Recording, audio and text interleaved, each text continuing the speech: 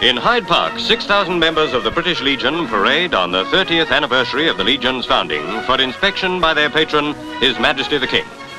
More than 4,000 banners represent the various branches of the great organization which has done so much for the ex-servicemen.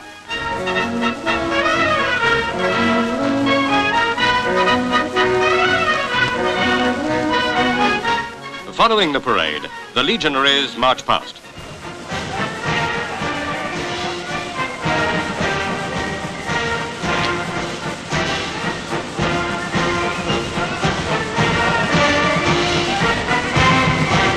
Her Majesty the Queen is president of the women's section.